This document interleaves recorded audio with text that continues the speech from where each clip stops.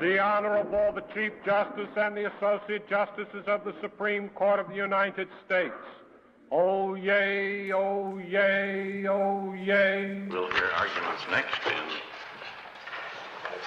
2535 and 562, United States and ICC against students, and Aberdeen and Rockfish Railway against students. On June 18th, 1973, now 50 years ago, the United States Supreme Court decided United States of America versus Students Challenging Regulatory Agency Procedures, the acronym SCRAP. 5 law students at the George Washington University were found to have standing to sue the United States of America. SCRAP had shown that it had a sufficient stake in the controversy, that is, injury to its individual members. From SCRAP's claims of corporate wrongdoing by the nation's railroads and the failure to confront it by the nation's oldest regulatory agency, the Interstate Commerce Commission. SCRAP's claim that railroad freight rates and the Commission's approval of nationwide railroad freight rate increases discouraged the movement of recyclable materials and encouraged the unnecessary extraction of natural resources. That harm to the quality of the human environment required the preparation of an environmental impact statement under the newly enacted and largely untested National Environmental Policy Act of 1969, NEPA. The court concluded 5-3 that SCRAP met the only words in the Constitution governing the Supreme Court's power to act. That is, the, quote, judicial power shall extend to all cases or controversies, unquote.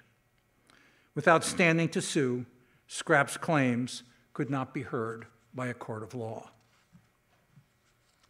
This was the composition of the Supreme Court at that time. To put it into an historical context, this is the same court that only a few months earlier decided Roe versus Wade. Justice Potter Stewart, described at the time as a strict constructionist, wrote the majority opinion in SCRAP on standing to sue. He was joined in the result by Justices William O. Douglas, William Brennan, Thurgood Marshall, and Harry Blackmun. Chief Justice Warren Burger was joined in dissent by Justices Byron White and William Rehnquist. Justice Lewis Powell did not participate because he had represented the railroad industry in litigation. It is Powell, however, who leads the subsequent effort to undo the Constitution's Article III case or controversy basis for standing to sue that was central to Justice Stewart's opinion in SCRAP.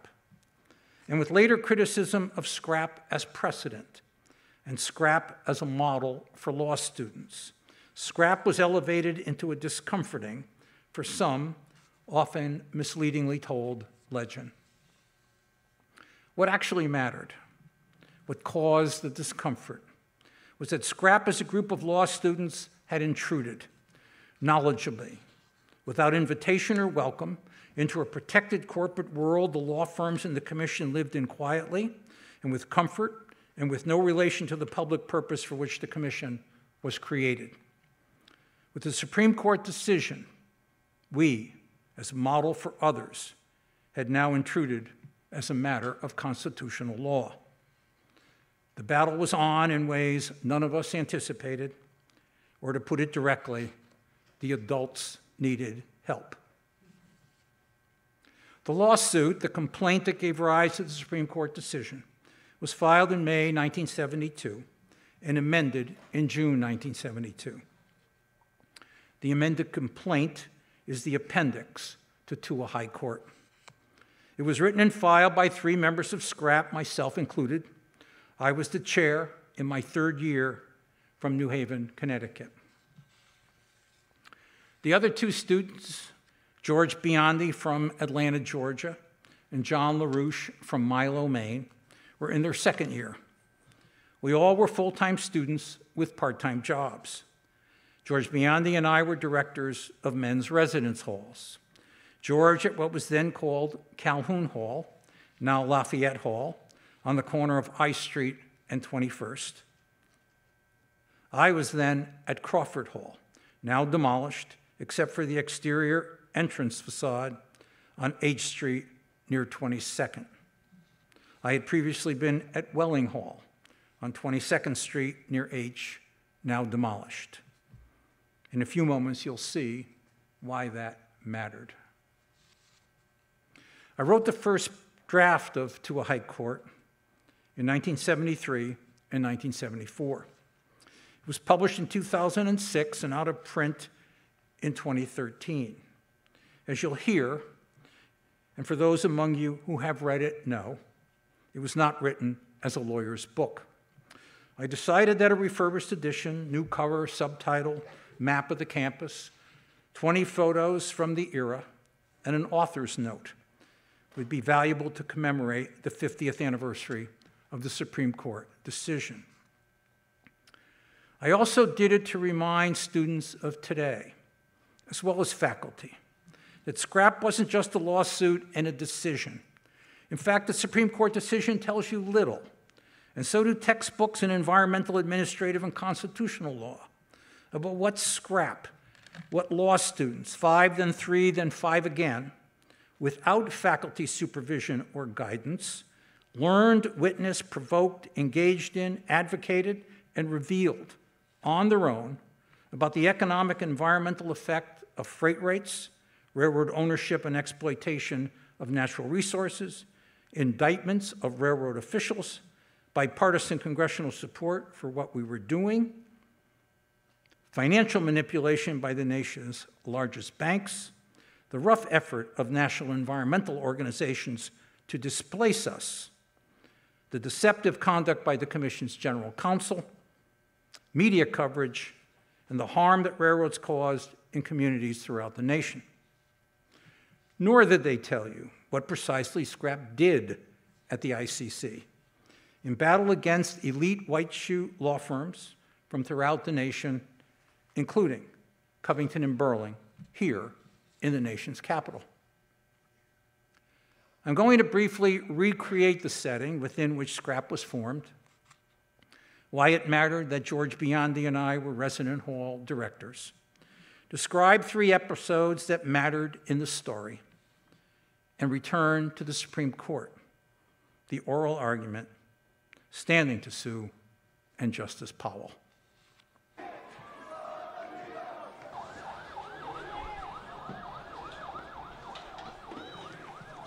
Richard Nixon is in the White House, only a few blocks away.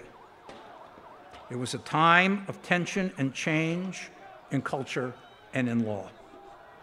The anti-Vietnam War demonstrations melded with the civil rights demonstrations, and their effects pervaded the campus, especially the law school, where the judiciary was the arbiter of conflict and the executive the enforcer of rules. And certainly it pervaded the immovable residence halls, which by resident choice housed thousands of demonstrators from throughout the country, with unsettling effects on residents and staff, and to parental concern for their children's safety. And the police, the Civil Disturbance Unit, the CDU, entered the campus. Tear gas and pepper gas were commonplace, and they cordoned off the university with impunity. This is from To a High Court. Quote, I walked with care up 22nd Street to I. Tear gas seeped into my nostrils. The street was littered with newspapers, discarded pamphlets, and wet rags. A few students ran past me, coughing. The human sounds were getting louder as I got closer to Calhoun. I saw one of my boys and yelled to him. He understood my motion to get off the street. Before us were dozens of students breaking car windows, yelling, grasping for air, throwing rocks at oncoming police, running without guidance or direction. A street lamp was shattered. The sound was abrupt, frightening.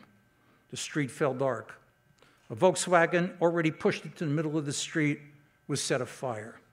Its glow cast moving shadows and disjointed flecks of light onto faces of moving students. When I returned to Welling Hall, Pete Steenland was there. He had just returned from Central Lockup on 3rd and Indiana, where he had gotten some of his boys out. He thought a few of mine were there. We went back. It was late when we arrived, a time when people should be sleeping. The day ended. But the bright illumination and activity of police wagons, arrested students, and sweaty and embattled members of the CDU created a stark, harsh, eerie scene that was troubling, unnatural, not right. As Pete and I walked toward the front door, I found a policeman standing tall in my path, his face strained, his frame powerful, a baton and gas mask in his hands. Sweat mingled with dirt was streaking down his face. Pete took me inside. 2 of my residents had been there. Both had paid their fines and left. As quickly and carefully as we could, we left too.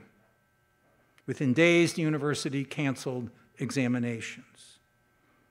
The law school did not follow suit.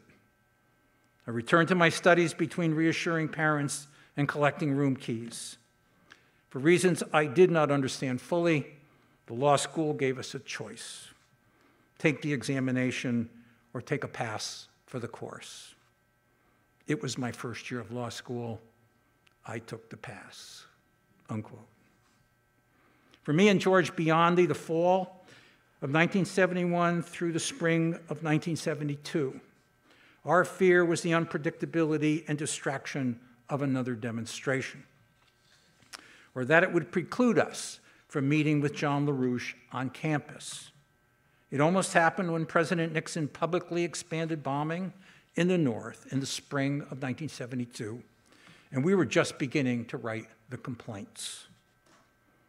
This is from To a High Court. Quote, "What timing," I muttered. "George, there's nothing we can do. Meet me at Bacon Hall at 8. I'll bring the coffee. In the meantime, talk softly and don't slam the front door when you leave. With luck, everyone will sleep till noon," unquote. The 3 episodes. Episode 1, the course. Unafraid Trade Practices was the course title. It wasn't separable from the teacher, John Bonsoff. He and the course were filled with controversy from the outset. The course taught you that in the real world, success or failure was up to you. Sue the bastards, Bonsoff called it. Many on the faculty didn't like him personally or his criticism of how they taught. The alumni disliked his own pro bono activities and what he supported students doing that was directed at their corporate clients. I almost didn't get to take the course. The disconnect between the faculty and alumni mentality and the student imperative for direct real-life experience was profound.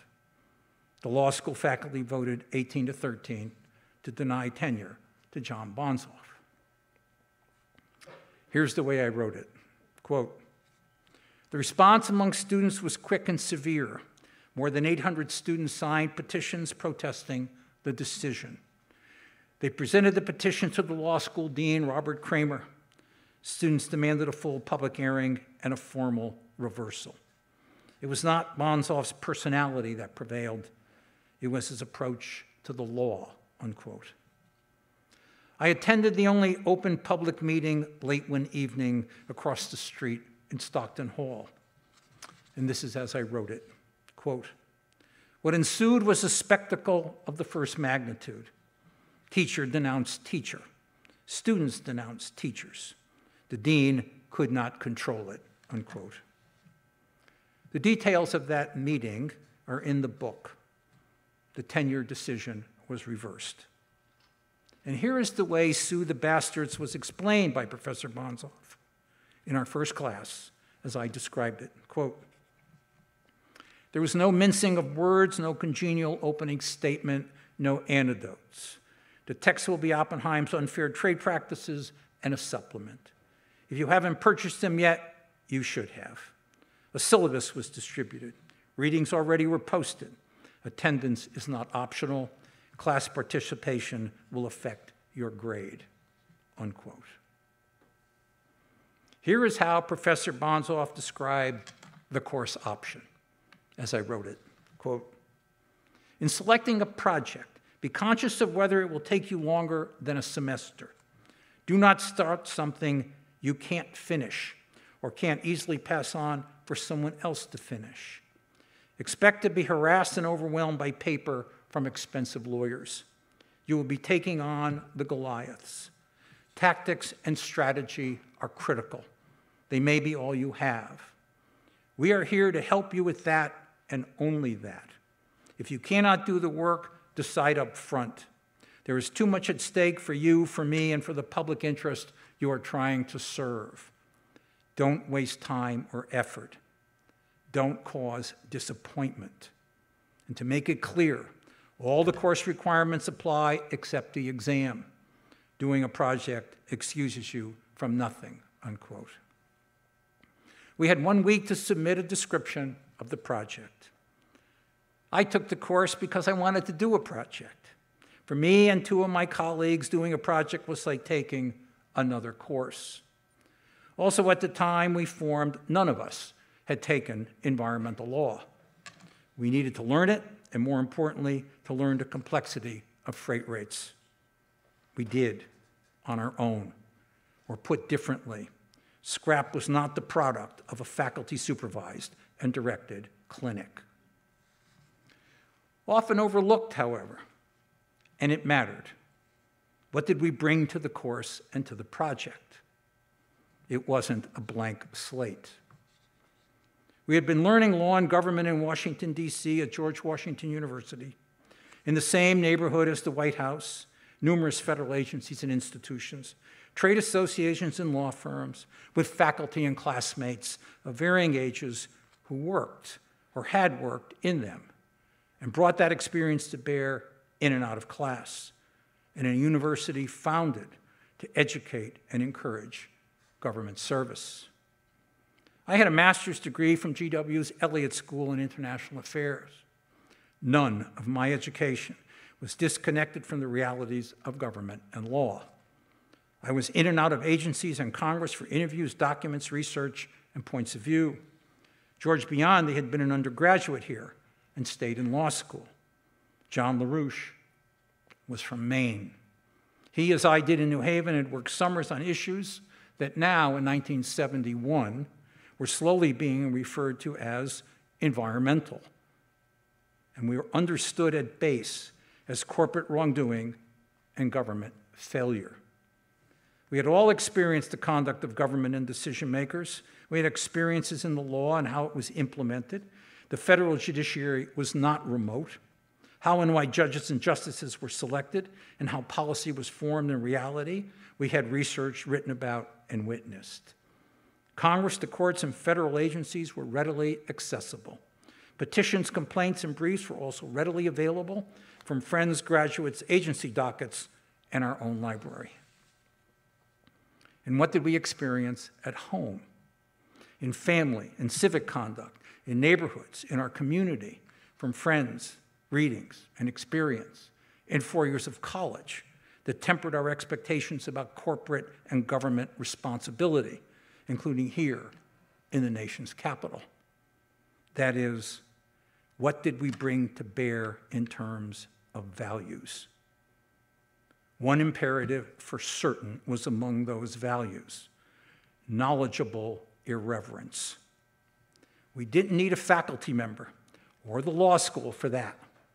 Unfair trade practices was one way the law school provided us to bring that knowledgeable irreverence to bear, and we chose it.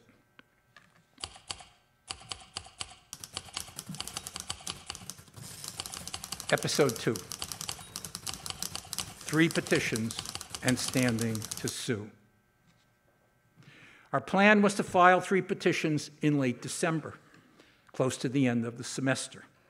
That is, the end of the course. We had learned in the first week that the Commission had begun and approved a 21% freight rate increase for every commodity transported by every railroad in the nation. The proceeding began and ended after NEPA was enacted. There was no environmental impact statement. The violation of law was clear. until we learned on December the 8th that the railroads intended to file for a new emergency rate increase of 2.5%. We then learned they intended to actually file on Monday, December 13th. That altered our plans. We engaged in what in the book is titled The Midnight Surprise. These are the three petitions. 1, petition under Rule 72 to intervene for the purpose of petitioning for reconsideration pursuant to Rule 101 and for extraordinary relief pursuant to Rule 102. It was here that we included our harm as a group and as individuals by name. We were aware of standing and how we would prove it and addressed it right from the beginning. We also wanted to be admitted as parties. 2, the petition for reconsideration. This is where the law is discussed, including NEPA, other environmental laws, and constitutional violations related to due process. And 3, the petition for extraordinary relief, pursuant to Rule 102. Of course, Rule 102 was the closest we could find. Extraordinary relief was not among its remedies. We made it up. That is, we imagined it logically. To refund to all shippers all the money collected in violation of the law. Keep in mind, we were not shippers. The commission never heard of people like us. Our intention was to change the rules. And 2 brief observations from the book that mattered in the Midnight Surprise.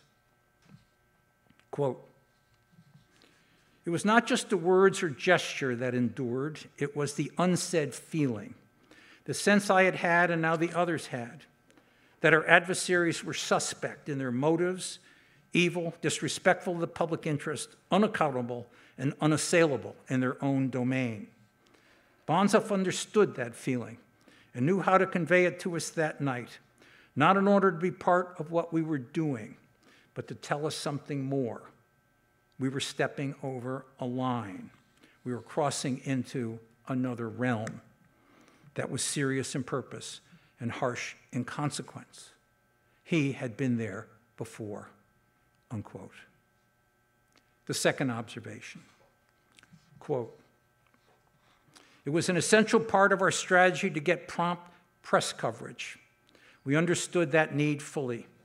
The railroads were trying to preempt us, however, unwittingly.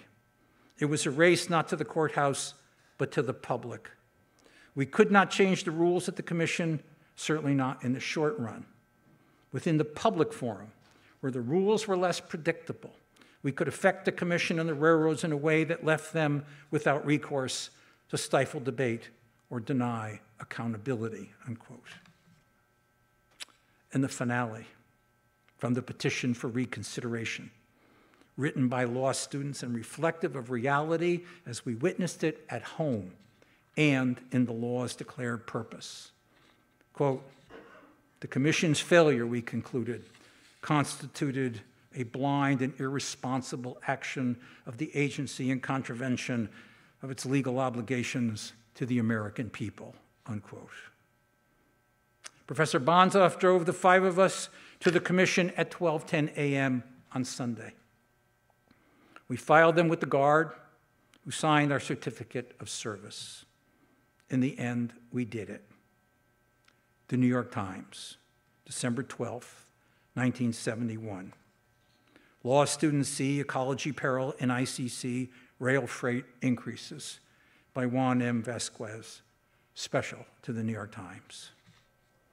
On that Monday, the nation's railroads filed a request for a 2.5% emergency surcharge on all freight moved by all railroads in the nation. They had done what they said they would.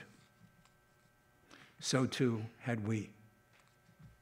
Episode 3, the decision to continue.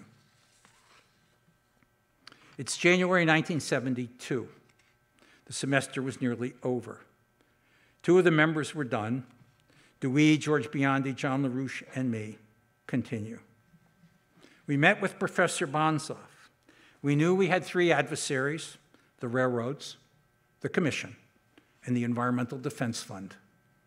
We had no true allies. We also had two practical law student considerations: the time it would take and getting credit. Although, as you will read in the book, a lot happened between this decision in January and the decision to sue in April and May.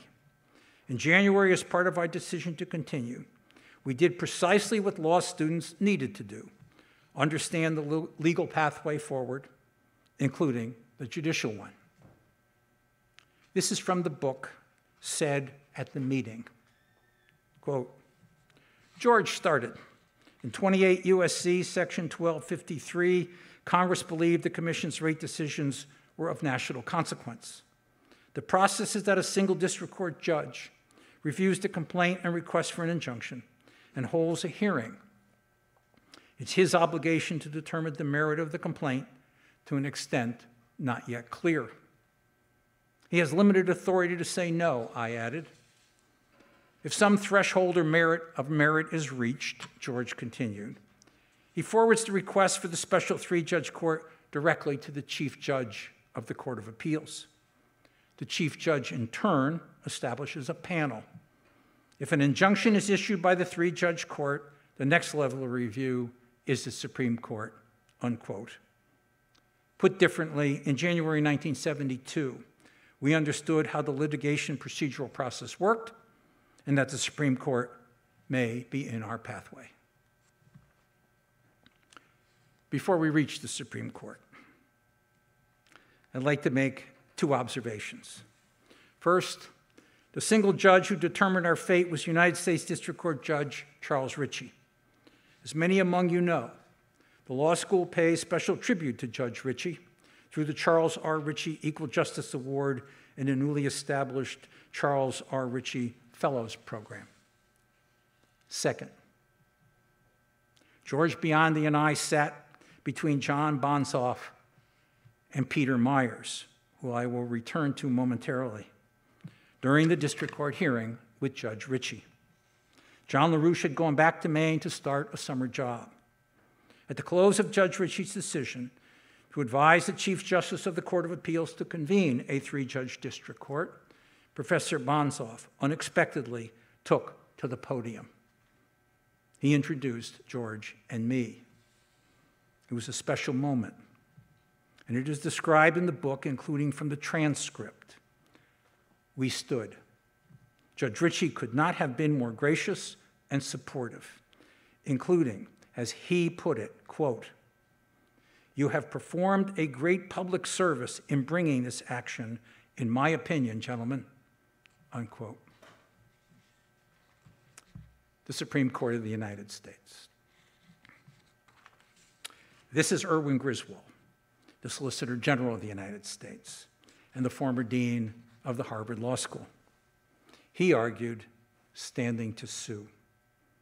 When I decided to prepare a second edition of To a High Court, I thought about whether I should seek new endorsements, then realized I already had two that for me captured the story about 5 law students from George Washington University. The first of those 2 endorsements came from the words of Dean Griswold. We're going to play the opening moment of his oral argument, and you can follow it on the screen. Solicitor General, you may proceed. The first issue in the case to which I will turn is the familiar question of standing. We have a rather remarkable situation here.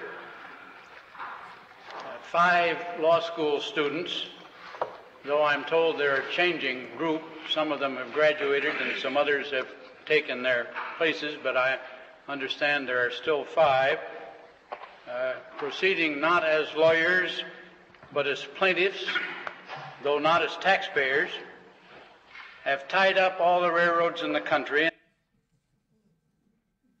And this is Peter Harwood Myers, who had graduated from our law school the year before. Peter was Bonsoff's assistant. He had passed the bar but had not yet practiced law. His very first oral argument was in scrap. I'd like to pay special tribute to Peter by playing this brief excerpt from his oral argument in the Supreme Court. It deals with the Commission and its failure to comply with NEPA. You also can follow it on the screen. In the 3 years that NEPA has been in effect, the Commission has failed totally to fulfill this duty to encourage recycling and has refused to implement the procedural obligations of Section 102(2)(c) of the Act requiring the preparation of environmental impact statements. Now, to Justice Powell and standing to sue. This evening, I'd like to briefly make only 2 points. One, to premise those 2 points by returning to one sentence in Justice Potter Stewart's decision in scrap, directed to the lawyers at Covington and Burling. Justice Stewart wrote, quote, "If, as the railroads now assert, these allegations in Scrap's amended complaint were in fact untrue, they should have challenged them." They, of course, never did. Perhaps as we thought they knew they'd lose, or perhaps like the Solicitor General, they thought that mere condescension in tone and rhetoric would be shared by the adults and would certainly prevail. The first point, law students had intruded knowledgeably in a nationwide corporate enterprise, in an agency that corporate enterprise and its lawyers had controlled, and we won the constitutional right to do so. The elite white shoe law firm remained unable or unwilling to perform an elementary task to stop it. What indeed could be more frightening or in need of change? The second point, extraordinary efforts have been made by 2 generations of Supreme Court justices, beginning with Lewis Powell, to attack scrap and to depart from the words used by the framers in Article 3 to define the court's jurisdiction and determine standing to sue. I'll focus briefly only on Justice Powell, whose own corporate imperatives are now well known. Perhaps, too, he had empathy for the railroad lawyer he had once been. Justice Powell made the historical moment of departure unequivocally plain. It was in 2 cases in 1974 and 1975. No longer wanting standing to sue to be defined by the, quote, narrow confines, unquote, of the case or controversy, which Chief Justice Warren Burger relied upon in United States versus Richardson in 1974, Justice Powell, in concurrence in that case, elevated and began to expand the rhetorically malleable, as he put it, non-constitutional prudential limitations, quote, prudential barriers. Quote, constitutional limitations, he wrote, are not the only pertinent considerations, unquote, to determine standing to sue. His use of those non-constitutional requirements in Worth versus Selden in 1975 prompted conservative Justice Byron White, who did not support Scrap's standing to sue, to agree with other dissenting members of the court that those requirements were nothing more than the introduction of, quote, numerous hurdles, some constructed for the first time, unquote. And by including and expanding them could be explained, quote, only by Powell's indefensible hostility, unquote, to the court's duty and the complaint of citizens injured by housing discrimination. Quote, courts, Justice Wright and others wrote, cannot refuse to hear a case on the merits merely because they would prefer not to, unquote. In the end, at play was how to make standing to sue receptive to pro forma attack by the law firms. The adults needed help, and they got it. Scrap the group may be among the last plaintiffs to benefit from Article 3's text, at least for now. That is, it still lingers and rankles as precedent and as model, including as a haunting apparition in this law school, waiting confidently for law students to challenge corporate wrongdoing with the values and freedom of conduct that Scrap exercised. And I will say, and I hope I've captured it to the joy of readers, To a High Court is a good story, and unexpectedly, it is still being told. Foremost, I want to thank my colleague, Cody Ingraham, GWU Law Class of 23, who is now an attorney in the General Counsel's Office, Court of Appeals Litigation Group in the United States Veterans Administration, for his professional and imaginative skill with the audio and visual presentation tonight, and his critique throughout our collegial effort together.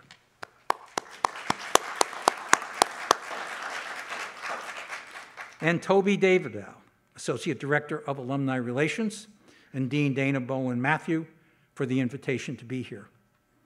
The Law School and University Alumni Association and Development Office for hosting this event, and the graciously exercised skill of the Morgan Auditorium staff. And to Shallum Atkinson, Class of 24, and President of the Student Bar Association, who will conduct the question and answer period at my conclusion. You will meet him shortly. Finally, for those among you who are uncertain about reading the book, even after tonight or maybe because of tonight, I'd encourage you to read one review. It was actually written in 2006 by lawyer Antoinette Stone of Philadelphia, and it was the second endorsement that I already had and which I gladly used. It's titled, Making Law by Making Trouble. Thank you.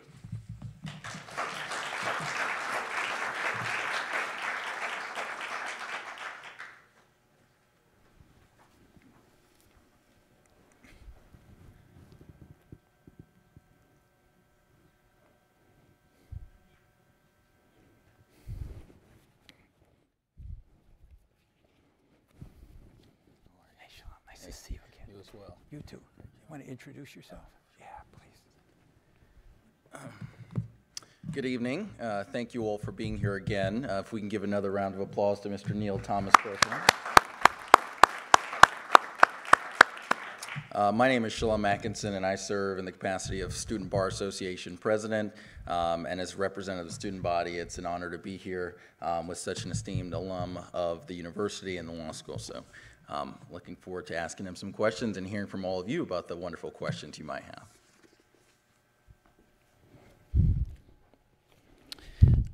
Yes. Okay. Well, it's good to have you, of course. So wanted to first start off and just give you an opportunity to chat and talk about how you feel your experience with Scrap went on to shape the rest of your legal career. When I went to, in two ways.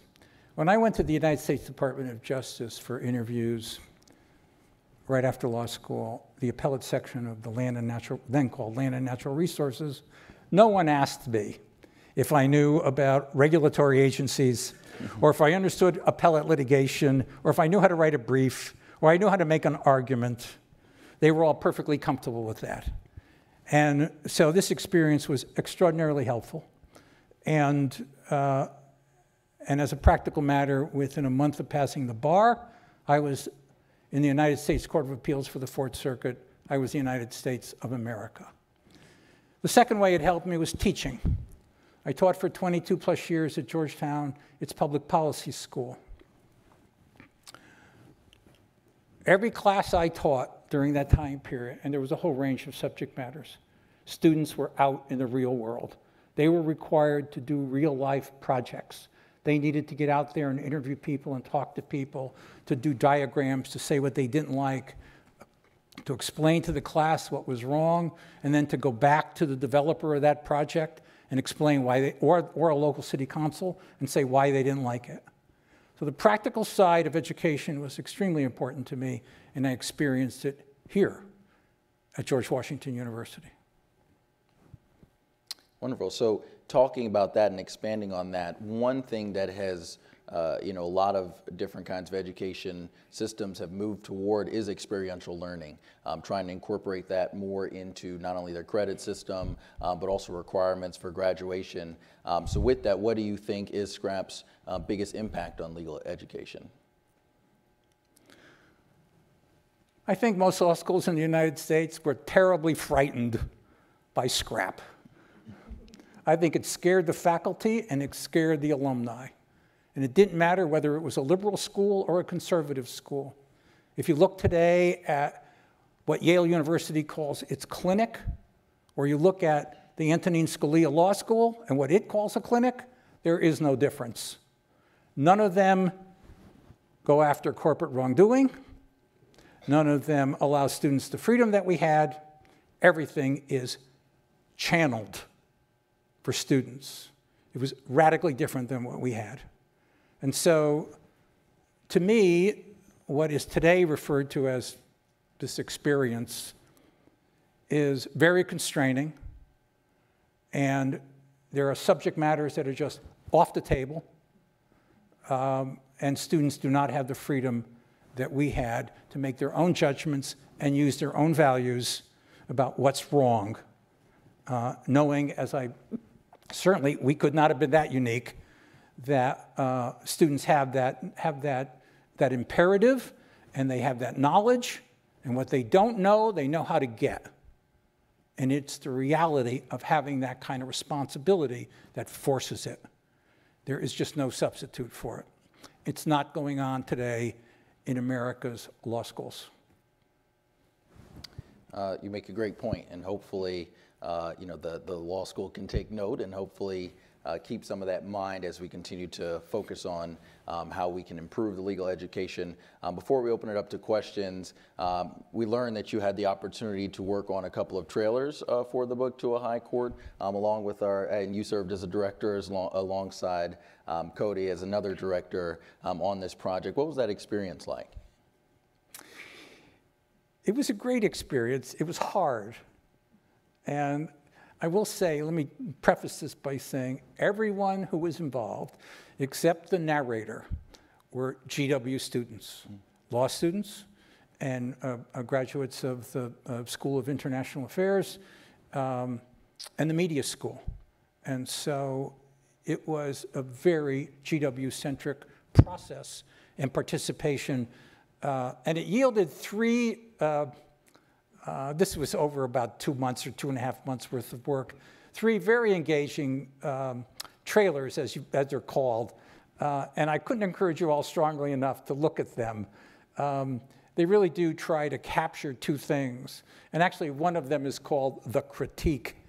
And it focuses on what others have said about the book, but also focuses on the thing that's missing, which also is part of the critique, and that is that it's not done anymore, that students are not allowed to do what we did.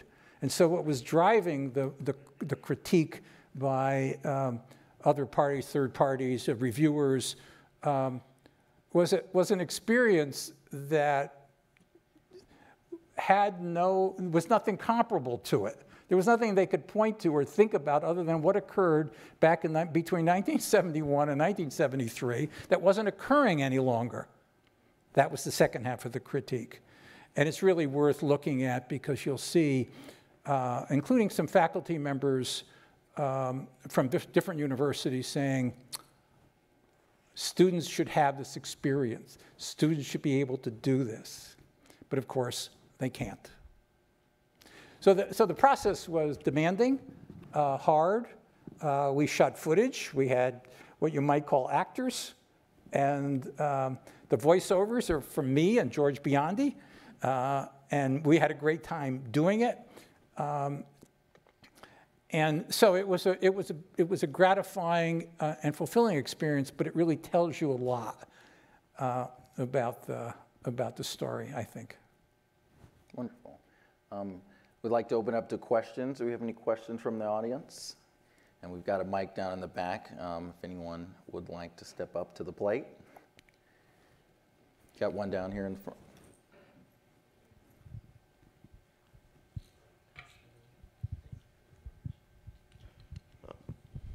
thank you again for taking your time putting on this presentation. Appreciate it. The question I had as I was reading through some of the notes on the case, it seems like there were a number of environmental opportunities for the private sector of the railroads to take that they didn't. Can you talk about what legacy scrap had and how that might be affected and what happened to that legacy today? I'm thinking most recently with East Palestine, Ohio, the crash there, and the seems like there were just prior to that some efforts to dismantle some of the regulations that were put in place for safety. So I wonder if you could talk about that. I'm not only glad to talk about it. The first article I wrote in response to the book was included that. I included a discussion of that.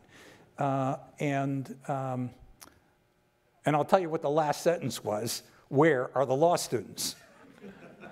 So to go back to the beginning, that so-called accident that occurred in Ohio involving the wheels of a train, that problem is 100 years old. It's as old as railroads. It's been notoriously a problem for all these decades. And so there's nothing new about it. And the lawsuit that actually was filed against the railroads came, of course, weeks after the accident occurred. And no one in that lawsuit, or no one more importantly, let me come back to the law students, no one challenged the conduct of the railroad industry before these accidents happened all over the country. They didn't challenge the insurance companies who provide insurance for these kind of accidents and who can manage safety by rates. And they don't do that, or no one challenged that. They certainly didn't challenge the chemical companies, or for that matter, going forward, the oil industry or others involved in transporting dangerous commodities via rail. They're not involved in any of this, and they should be. They have an important role to play. So what were these law students doing in Ohio at the law schools? And there's many of them, and they're excellent schools. Well, they were nowhere to be found.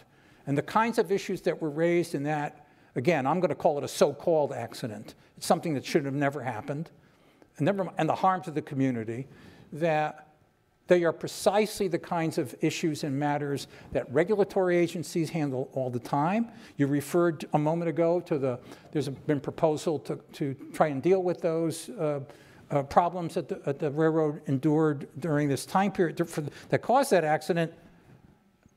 The regulatory agencies, the state, federal, local, they're everywhere.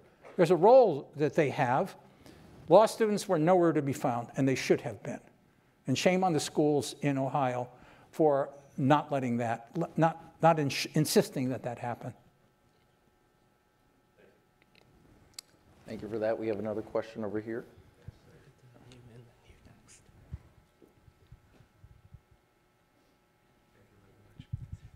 Thank you very much for sharing this very interesting presentation, very interesting case. And my question is, I am a lawyer, but I'm not from the US. I'm a foreign lawyer, so I'm very interested in Supreme Court case law, which is very fascinating for those like us that are not from this legal system. My question was, what is the legacy of this case? I guess it's still good law.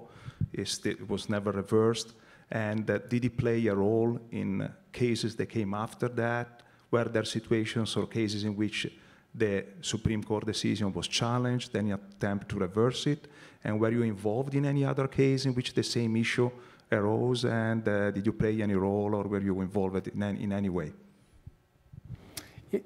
I think I understand that question. Yeah, so if I understand you correctly, one, you were asking kind of what is the legacy of this case, and the fact that there was good law that came from it, and hasn't been reversed since, and have there been any other circumstances that maybe you played a role in, or even were consulting on, where there was similar issues that were brought up before the court? I think there's two questions there, and let me answer the first one first, which I like. Scrap, I alluded to two generations of Supreme Court justices. Justice Scalia, in a law review article that he wrote when he was a judge, He refers to the scrap era when he describes a whole generation of decision-making in a way of trying to discourage its continuation. He doesn't like it, and he says that. And he became really, for the Federalist Society and others, he was the imperative. His imperative was to stop these environmental lawsuits, and he did it by dealing with standing. But the scrap era is what he referred to. Then the Chief Justice, he writes one law review article before he becomes a judge, and John Roberts. And in that one article, he refers to the complaint in scrap, which I discussed, as a lawyer's game. And so you would think that clearly it's the world he knows. It's probably a world he's participated in. It wasn't the world that yielded the law student's complaint. And so he right off, his criticism was really detached from the reality of what occurred. Just recently, no, actually again, there's another Roberts, Chief Justice Roberts, another one about him.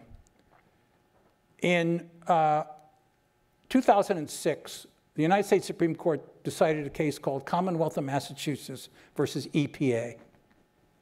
Standing to sue was the question. The court ruled that the Commonwealth of Massachusetts had standing to sue. And they even cited scrap in support of that. The Chief Justice, he was livid. He writes a dissent. He says this is nothing more than scrap for a new generation. So he's frustrated by it. Well, just recently, and you have to really be a student of the court to follow this, but now you know what, based on what you now know, it'll be easy to see. In the case involving, this was the student loan case that was up in the Supreme Court. I want to say it was Biden versus Nevada or United, I think that's what it was titled. The court found standing to sue by an agency of the state of Missouri, a government agency, or created by an agency of Missouri that even the state legislature said, this is not a state agency, didn't matter. He needed to search for someone for standing to sue. He couldn't find it. That's what he got focused on. In doing that, he provoked a dissent by, Justice Kagan. And in that dissent, if you look at it closely, she really chides him for using the lawyer's game language, quote unquote, that he used with respect to scrap. She doesn't cite the case, but she chides him for doing exactly what he now said he wasn't going to do anymore. He shouldn't do. Well, he did it. So there is a history there that's worth looking at. Scrap didn't die. It's still a problem. It still rankles after all these years. Now, your second question, the second part of your question. Oh, yes, whether I was involved. Not with respect to scrap, but I did, when I was at the United States Department of Justice as an appellate lawyer, I was arguing cases in front of United States Courts of Appeals. And I probably had 4 or 5 cases that went to the Supreme Court. As you may know, at least the way it operated at that time, the appellate lawyer, or in this case me, I would write a draft of, I would recommend for or against appeal, but then I would write the draft of the brief that went to the Supreme Court. The Solicitor General would then, his office would do what they needed to do, and I would sit at counsel table with the Solicitor General or his deputy for the oral argument from the Supreme Court. And so there were a couple of cases where standing was an issue, and as you might imagine, a battle that occurred between me and others over what the meaning of the law was. And there was another time when what emerged within the government was the application of the National Environmental Policy Act outside the United States? Did it apply outside of the United States? And I did an internal memo. I don't know if it's here in the library. I know I may have submitted it with other papers that the law school library has, about the relationship between standing and who gets to participate in the conduct of American foreign policy once there's a court case. And so for me, scrap mattered and standing mattered in important ways. And I just want to say one last thing about this, which is we knew standing was an issue months before this lawsuit. And one of the most frustrating parts about reading the way scrap is described today is you would have thought we sat around, conjured up a lawsuit, drafted a complaint, filed it, and it yielded a court case. That's, as you could tell from this evening, was totally untrue. It's precisely, however, what you read when you read these law school textbooks.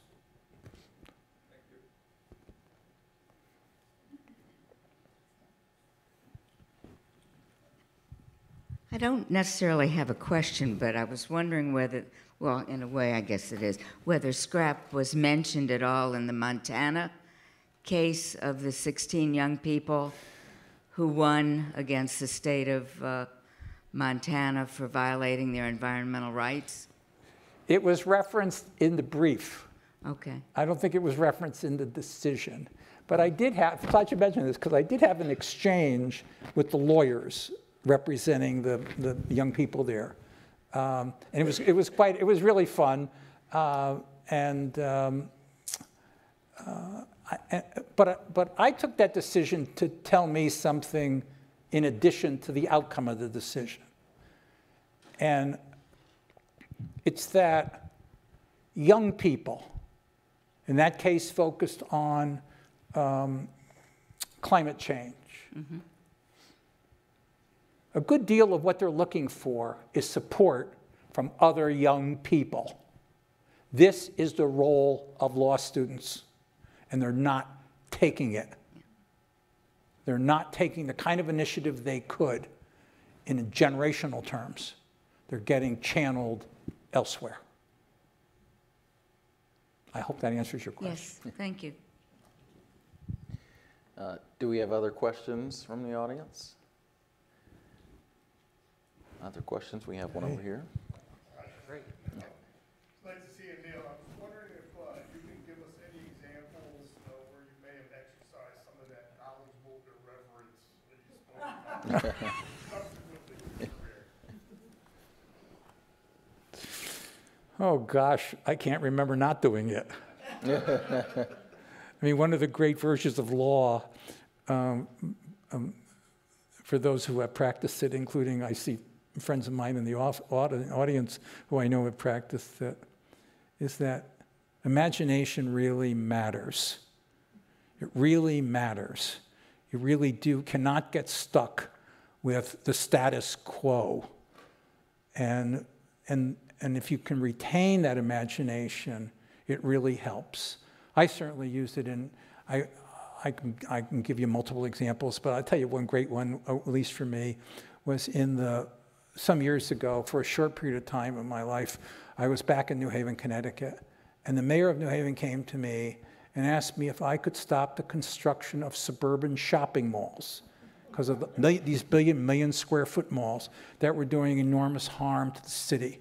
And he wanted it stopped because he was running on a platform that had to do, and won on a platform that had to do with the revitalization of the city. And I spent 5 years fighting 3 suburban shopping malls, and none of them were built. And it was all about imagination. It was all about how to find creative ways of doing it. And I will say in the end, the Army Corps of Engineers, which had the primary responsibility, denied a permit. This is in the height of the Reagan administration. And frankly, the argument was a civil rights argument. It was that the harm that it was going to cause, not just to the immediate environment where the mall was being constructed, but to the jobs and financial and economic opportunities to minorities and others in the city, as well as the financial harm it would cause. So he said no. And I think he left the government right after that, but it didn't matter. We won. No suburban shopping malls got constructed. And there was another one. I know we're running out of time. We're out of time. There was another one. Here in Washington, D.C., the very last case I did as a lawyer, private practice, Arlington County came and they wanted to stop the construction of these lanes that are the toll lanes. They wanted to put them right through the center of 395. They wanted to start somewhere in the middle of Virginia and go all the way to Washington, D.C. Arlington County didn't want it. They didn't want it because they were trying to change the whole nature of the community. They wanted it to be much more urban-related, walkable, get people out of cars. They didn't want it. And so we first started with an environmental issue because there was no impact statement that was done. The state of Virginia and the Federal Highway Administration said we didn't need it. Well, I took the census tracts for the entire length of this highway. There was 50 of them. And when I looked at them one at a time, and the government was obligated to look at these, when I looked at them one at a time, I found that 46 of 50 of them were minority dominant.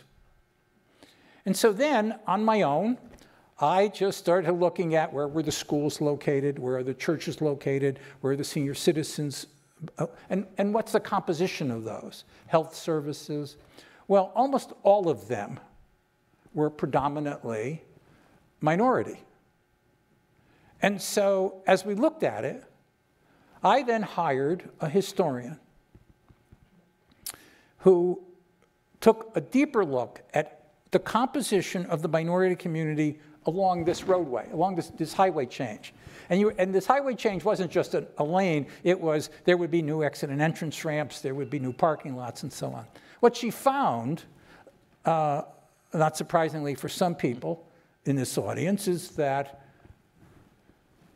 especially the black community that had been in Virginia during the war, Civil War, had left when the war was going on. They went into northern Virginia, but was then controlled by the United States, the government, the Union Army, and into Washington, D.C. Well, after the war ended, they were perfectly happy where they were. They had moved churches, they had moved their community. Well, they got displaced by the Pentagon and by Arlington National Cemetery. Where did they go? They went back to where they were. So, it was a Civil Rights Act. This was a civil rights violation. This was the government using its money and its authority to affect race. So we changed the complaint completely, and that became the basis of the lawsuit. And that was just a matter of, at first, imagination.